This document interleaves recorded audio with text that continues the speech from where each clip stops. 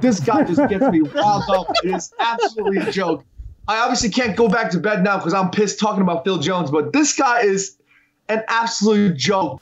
Hi guys, welcome to Full Time Devils. I am Adam Mckola. Today we are joined on Skype by Jay Motty, John, Shin, and the Edgars. Karl and Emma have joined us as well.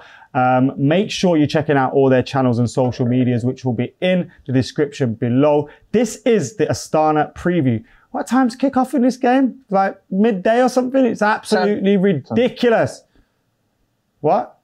Sorry, 10 to 4. I thought you were asking. I was going to say it's 10 to 4, isn't it? The kickoff. Yeah, is that 10 to 4? John, what time is it for you? It's like ass crack of dawn or something. I don't know. I'm like your mum when I phone you when you're on holiday, innit? What time's it there? No, anyway, let's carry on. We're talking about ASTANA against Manchester United in the Europa League. United are already through in the group, but top spot is not yet confirmed. So a victory and AZ Alkmaar not doing the same would mean we finish top of the group. But AZ are likely to win, and United are likely to travel with a team that consists of a lot of the youth players. What do you guys think about this? Do you want to see a fully young side, or do you just want to see us get the group wrapped up? I'll come to you first, Jay.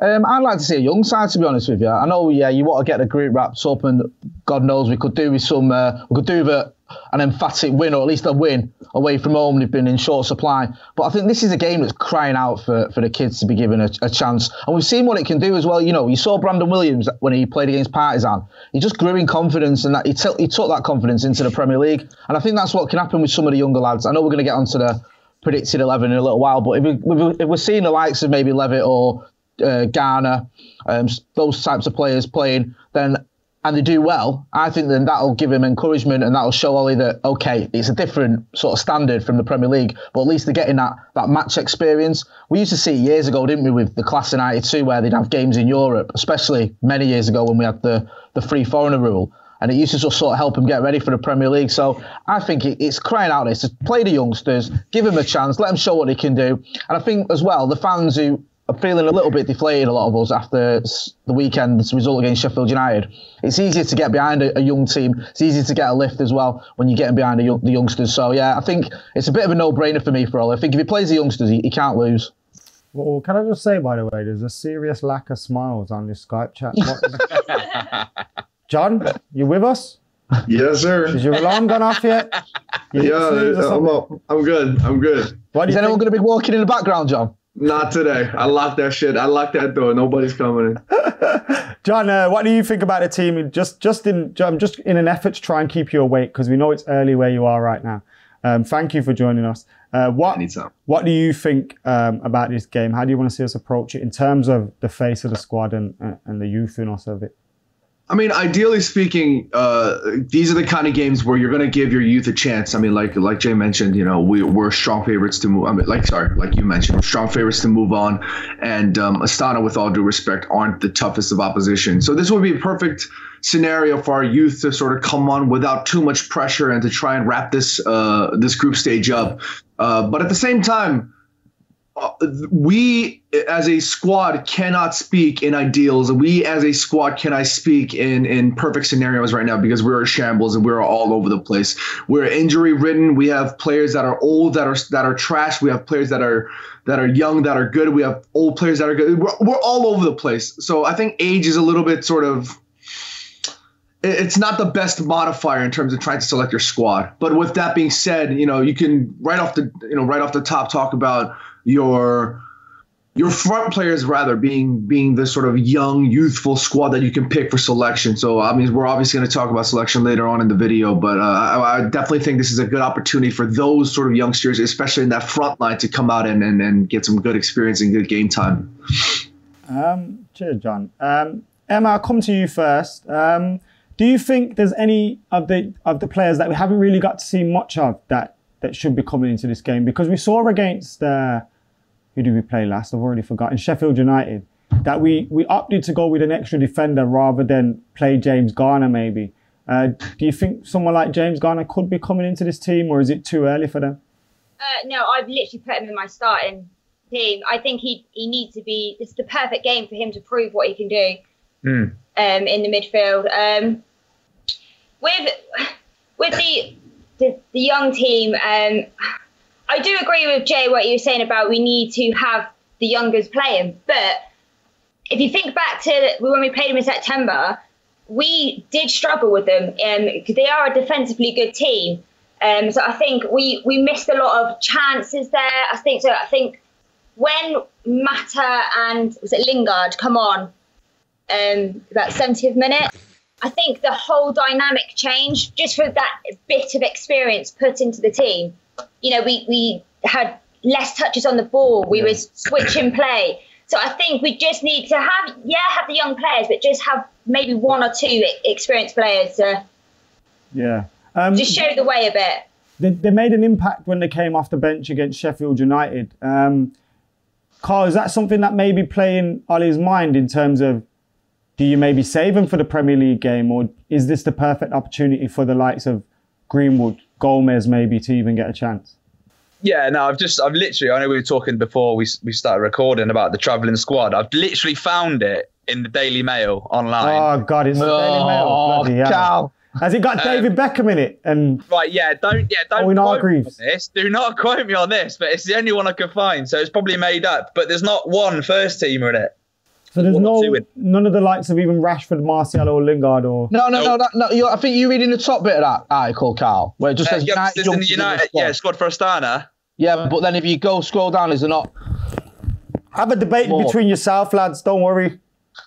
That's just the youngsters that are highlighted that are going. There are experienced players going as well. Okay. So does someone want to read out the full squad? Jay, if you've got it, read it out. Jesus Christ. Actually, get that ready for when we do predicted 11s. Because what I want to ask John about right now is, can we do a Jose 2.0? And I don't mean that video that Steve once made, or the one that was edited up of him. Does the Europa matter more because of the chance of top four looking increasingly unlikely, John? Oh, without a doubt. I mean, if you're Ole Gunnar Solskjaer, you're sitting there, the media's chewing you up, your fan base is divided. Everybody's talking about Ole in, Ole out. I mean, if you're sitting there thinking about what the future of Manchester United holds for you as a manager, this game potentially and the game after could really, really continue to mount on pressure if things don't go well. I mean, we're looking at Astana. Europa League is all but set, but let's say hypothetically speaking, things don't work out, and for some reason, Azad Alkmaar doesn't get a result, and just things continue to turn sour. If you're only going to Solskjaer, that's an absolute living, walking nightmare. So you're going to want to try and maximize whatever opportunity you can get to try and potentially get something better for next season. And Champions League would be an absolute icing on the cake after a disastrous or sort of nightmare season. So Europa League is definitely something that he should definitely take priority into. I think Jose 2.0, whatever the hell you want to call it, this group stage is just about wrapped up. When we go into the knockout stages, Oleg is going to really want to assess the squad, really assess the situation, and make sure that Europa League is definitely going to become a priority going forward. Edgar's either one can answer first, but both chip in. Do you think the Europa League should be our number one priority this season then? Because we've seen the inconsistency. Like, how many league wins is it now? 3 or 4? Like, there's not many in the league. Most of our good performances and good wins have come in the cups. Yeah, I think it's got to be more a priority than, obviously, I was going to say more than the Premier League, but we're not having the best of time in the Premier League, are we? It's very unlikely that we are going to get top 4, so we need to put our priorities in Europa. 100%. Like you say, if you win it, if you finish... Is it winnable with this squad, though, do you think? If you not the one that's travelling. You manage it right. If you manage it right, I guess it depends. It's all going to depend on the fixture congestion, isn't it? If you might have to leave some, like your Rashford and Martial, maybe leave them out of a Premier League game to make sure they're fresh for a Europa League game. But that's just going to boil piss, isn't it? But if with the squad depth we've got, and he wants to go and win it, then it's probably the only option. I don't know, because when you look at the squad that won it in, was it 17, 18, whatever it was. When you look at that squad, it had obviously the likes of, Mkhitaryan was in decent form, Pogba was in good form, Zlatan was in good form. Like, they had a lot of experienced players playing well. Whereas if you look at this team, Pogba's not in it. The defensively, it's a bit shaky. Jay, what do you reckon? I think if Ollie prioritises Europa League, he'll get sacked, basically, because I don't think he can afford to rest players or focus on the cups.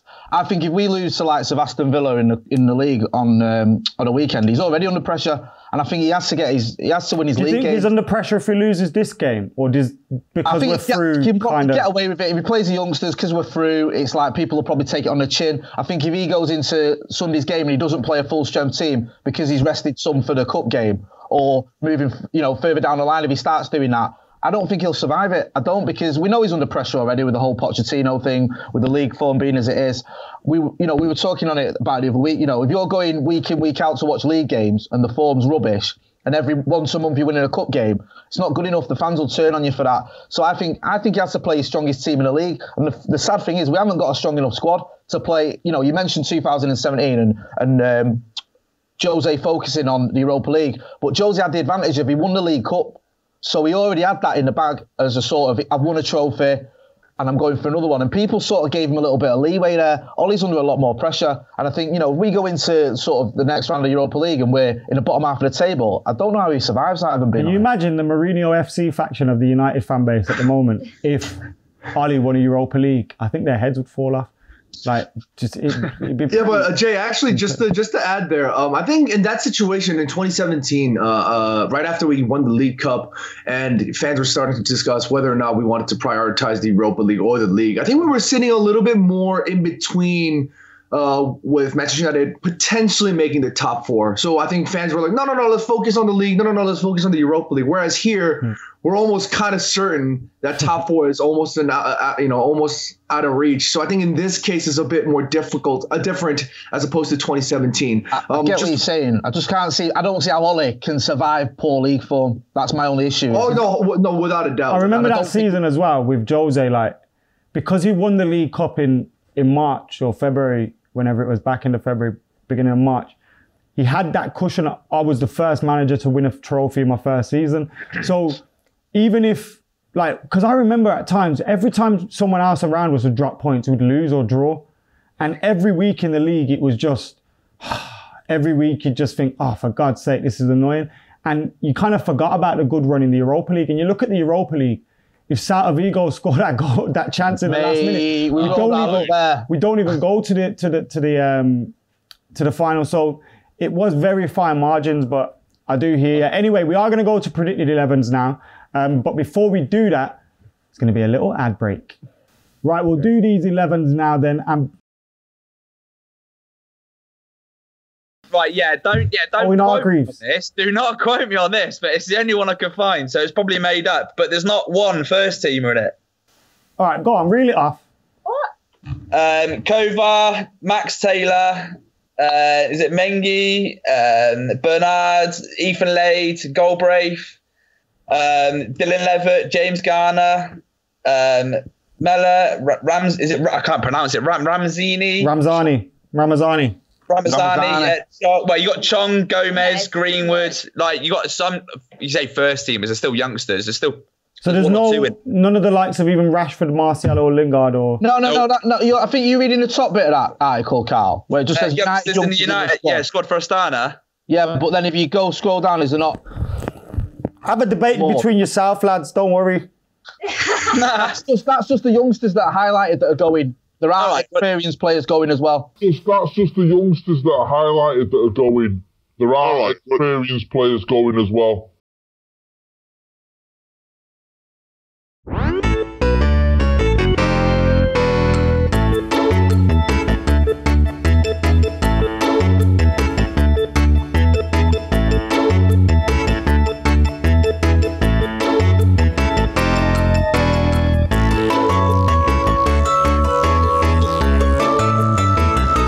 Emma, what's your team? Romero in goal. Wan-Bissaka, Maguire, Jones. I know. I know, but I think that he's going to play in it. Put your foot down, man. Come on. And Brandon Williams. And then I've got Garner and Fred. And then James, Lingard, Rashford, Greenwood with Matt on the bench, I think, to come on and swap with Lingard. I think that'd be That's not actually a bad team. Wrap it up. Yeah. I reckon you might end up seeing Laird, maybe, and then possibly. Do you think Rashford should be starting this game? I don't think. No, he shouldn't. But I reckon he might because not from his performance in September when he kept missing it.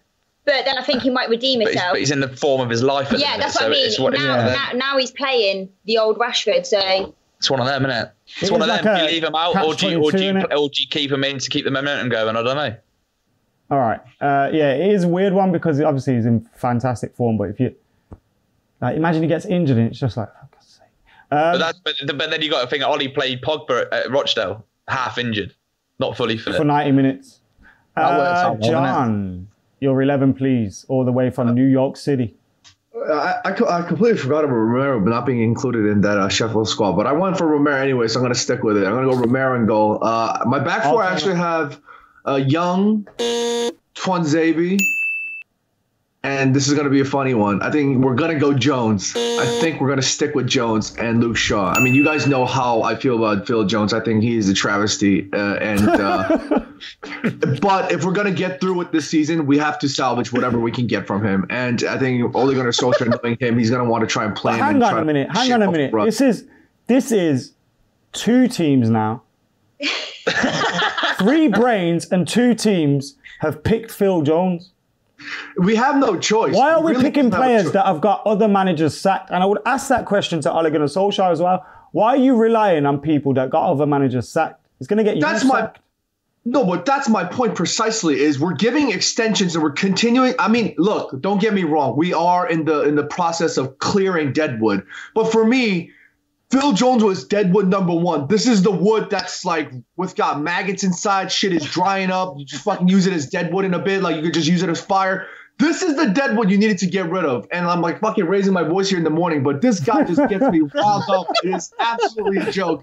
I obviously can't go back to bed now because I'm pissed talking about Phil Jones, but this guy is an absolute joke. But with that being said, given the current circumstances, given all the situation, given our squad, he is probably going to have to get game time because last game was shocking. It was disgusting. It almost made me vomit thinking about his performance. So why is he rewarded with another start? Jay, wait, you never finished your team? Go on. I didn't even finish. But this is the situation. It's not a reward. It's not, we're not picking him for reward. I think we're picking him to sort of help him. Playing for Manchester United should be a reward. Of course. It should be fucking earned. Exactly. Not given to knobs like Phil Jones. But unfortunately, knobs like Phil Jones are going to have to get game time nonetheless. So we're going to go with Phil Jones, and that's it. We'll talk about that for another time. But anyway, we've got Phil Jones, and I think Luke Shaw's going to probably play here. I think he's going to probably be able to get some game time because with Aston Villa coming up, you're going to want, with the likes of Brandon Williams, who's doing fantastic, to get some rest. We don't want to burn him out for a game like this against ASTANA. But anyways, moving on. I'm going to go Garner. I also think Matic is also definitely going to get game time here. I went Fred initially, but I switched it up. I think Matic is going to come back in. Fred has been more the consistent players. Has been stepping up since McSauce and Pogba. So, did you say Matic? Yeah, I think we're going Matic. I think we're going to be able to play Matic. Adam's about to do something he's going to regret in a minute. It's the same crap, the same scenario. I hate the fact that we're playing these players. I hate the fact that these players are being awarded for their bull crap, especially Matic talking all that bull crap on social media. But it is what it is. I really hope that once May comes, we just forget about this season. Can I just say, and this isn't directed to you, John, because you've never been that guy to say those kind of things. But if Paul Pogba acted like Nemanja Matic has done of the last 12 months, there'd be double-page spreads inside the Sun. There'd be fucking United fans baying for blood every week. There'd be all sorts going on. I just find it quite interesting, to be honest. John, carry on with your That's because nobody cares about Matic. I mean, come on. Anyways, moving forward. But we should care. He's a fucking 38 years old man or something. And he's supposed to be one of the most experienced players. He's probably, mid to high range in terms of wages. He hasn't really played for United, and he has been part of the issues over the last three years as much as any other player while he's been here. So why shouldn't he be held to account? Oh, that's a great point. I completely agree with that. But right now we have so many problems Matic is the least of our concerns, honestly. If we have no problems and we're riding... Not because our midfield shit, John. Sorry, John, it's not your fault, man. If I had the answer, I wouldn't be sitting here. It's not your fault. Anyways, sorry, John. I'm gonna finish this up. I got Mata on the right with Lingard down the middle and Chong on the left with Greenwood up top. I think I definitely agree with Emma. I remember I went back and watched the game in September. Them coming on, Mata coming on, Lingard coming on really made things work because Rashford was really misfiring that game. But nonetheless, I think the forms have changed completely. Lingard and Mata have dipped, and Rashford has obviously went on a sort of like an upward trajectory with respect to his form. But nonetheless, I think this is the squad we're going to probably have to go with going forward, given the fact that Aston Villa is probably coming up, and Jay's had a good point with respect to not slipping up in the league. So that's probably my squad. True say. Jay? I just wish John wouldn't sit on the fence with Phil Jones so much, man. I just wish he'd tell us what he actually thought about Phil Jones for once. You know what I mean? Fuck, I've gone with, right, listen, I'm hastening to add this, Macca, before you start on me. This Phil is Jones. predicted, right? This isn't what I want. Sorry, you know what? I've forgotten my position in this presenting role, yeah. I'm supposed to just let you do your teams instead of sitting here scrutinising. I was changing my team when you were shouting at them, and I thought, no, I'm not doing it. I've got to stick to my gun. Don't be a pussy and just go with the team that I pick. All right, let's hear it, Jay. All right, mate. So this is my predicted 11, right? Not what I want, what I think will happen. So Lee Grant in Jay's goal. preferred 11. Lee Grant in goal. Yeah, Lee Grant in goal. I love Lee Grant. Us four, we stick together. I've gone with Ethan Laird, Jones, Rojo, and Young as a back four. I've gone Garner, Levitt, Matic in midfield, and I've gone Ramazani, Mason, and Marcus as my front three. That's it, man. Purely because, as I said earlier, Ramazani, Mason, and Marcus. It was Gomez in your team? No, because I'm not sure what's going on with him. I would have picked him, but I think isn't there some issue with injury and a contract, and it's all gone a bit weird. I don't know. I thought he was injured. That's why I never put him in. Yeah, I don't know. Yeah, he's been injured. He's been in. I think he was in a travelling squad to Sheffield United, but he's been in and out of the team. He's been in and out of the 23. It's been a real weird one with his contract situation up in the air as well. Hopefully this is a game where we start him, but if he's fit, then yeah. If he's fit and there isn't an issue, then probably I would. I've just thrown Ramazani in there as a sort of as a wild card. And what would your midfield? Dylan Levitt, James Garner, and your mate Nemanja Matic. Again. He's got legs around him at least. Exactly, and I think this is the thing that I was going back to earlier about we have to have our strongest possible team for the Villa game. So yes, okay, I'd risk Marcus because I think he's on form and give him a game. But other than that, I think it's almost completely players that won't feature against Aston Villa. In terms of Hakuna Astana, yeah, is there any problems they can cause us, John? No, to be honest with you, like they're a team that's. It was only 1-0 in the first game. Yes, I mean, I think Emma made a good point early on in the video. She mentioned that they're defensively sound, and while the quality might be lacking, they are the champions of Kazakhstan. I think they've been running 5 consecutive league titles, so they are a side of class and quality. But with respect to quality in comparison to the rest of Europe, I'm not too sure. That's obviously with all due respect, but nonetheless, we want to make sure that we're not going in there. With an idea that like let's just get this over with. That's definitely gonna. They lost 5-0 against Alkmaar, John. I'm 6-0 as well in the other leg. Yeah, but and they're defensively sound. Yeah, but we're fucking Manchester United. I mean, come on, like we've fucking lost easier, we've won worse. Like that's the thing. That's phrase. We're Manchester United used to win us games. That's the thing. And now it's reasons why we can't compete against fucking Astana. 11s used to be like me, Adam, Steve, and fucking Sam would sit here and we'd all pick the same 11. We'd all pick similar scorelines. Now it's actually a game because we have no idea how the results are going to go. We have no idea who's going to fucking play. So it's interesting in that sense. But, jokes aside, we want to make sure that we handle them professionally when we finish strong because we do have to prioritize the league, obviously, because that's going to really get Ole sacked. I think Jay's spot on with that. But we also have to take into account the Europa League potentially could be what saves sort of like Ole's, glamour in terms of how we can finish the season and finish with the Champions League qualification. Jay, Astana, you impressed by them last time? No, I thought he did okay at Old Trafford, but I thought Marcus had one of his worst games finishing wise I've ever seen him have. He missed about 3 or 4 sitters, which normally he'd have buried, and certainly now in the form he's in now, I'd expect him to put them away. As I was mentioning earlier, they got Dix 11-0 on aggregate against Alkmaar, and I don't even rate Alkmaar that highly. And no strong defence, eh? Exactly. Yeah, exactly. Yeah, good. Well said. I don't know much about the Kazakhstan league, but I don't think it's very good. So this is a game, we should be beating these, even with our reserve team. I don't expect them to put on a performance. They're already out as well. So, they might be up for it because it's a big European game for them against one of the biggest sides in the world, despite the fact we're not very good anymore. So they'll put up a fight, but no matter what team we put out, I think we should be beating a team I'd never even heard of before this season. Karl, Emma, what do you think about Astana from when we last played them? Listen, right, I know they lost like 5-0 to Alkmaar or 11-0 on aggregate or whatever, but everyone always plays well against us. Whether that's just us being shit or whether it's like teams just stepping up because they're playing Man United, I don't know. But they weren't that bad at Old Trafford. I found it, at Old Trafford, it was proven tighter than it should be. But then again, like you said, Rashford was shite, so it's one of them, it was a combination of poor deliveries and lack of threat in the box. We had none of that. And we majorly lack creativity. Yeah, but on the flip side to that, we're going to win 7-0 now. With Phil Jones in the team? Phil Jones is going to get a hat-trick, mate. Chris Smalling scored last week, so he's going to score too. Watch. He scored at the weekend and assisted.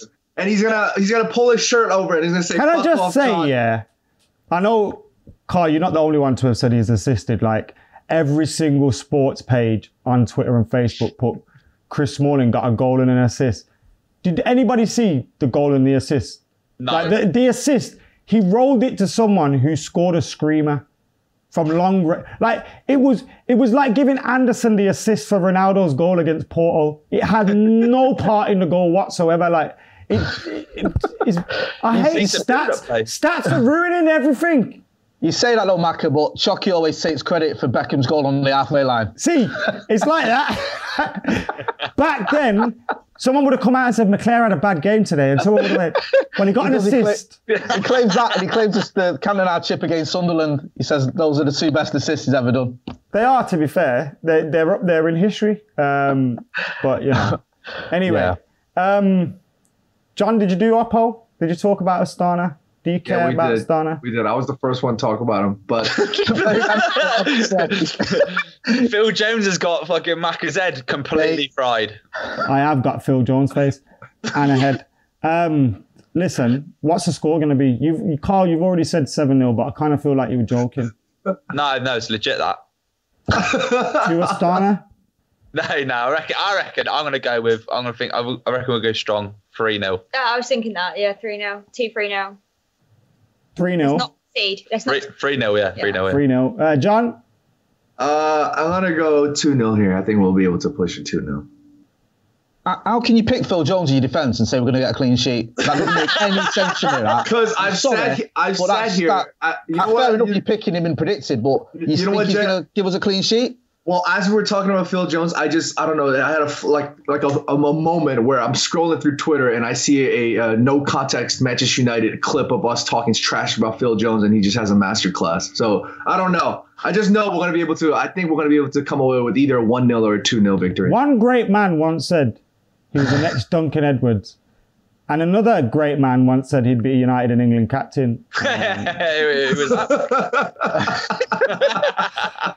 Phil fucking Jones, man. It may still happen, because while he's here, we may get relegated and he might be our captain. So, who knows?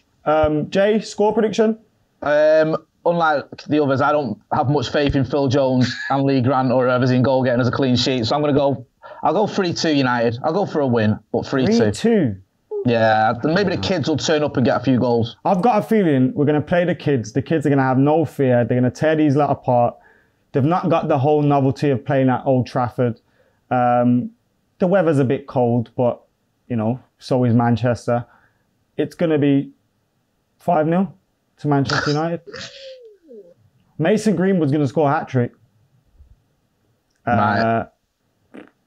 Martial off the bench. And James Garner, edge of the box. Naming the scorers as well, Deflected effort, 5-0 Manchester United, and then we're going to win the Europa League. Anyway, guys, thank you for watching Full Time Devils. Thank you for tuning in, everyone at home. Thank you to these guys for joining us. Jay, John, and of course, Karl and Emma as well. Thank you for joining us. You can subscribe to their channels in the links below. John and Karl and Emma have got their own channel. It's the United Family and John Shin's channel. Help John Shin be the biggest John Shin on YouTube, and help Full Time Devils as well by hitting that subscribe button. Don't slip.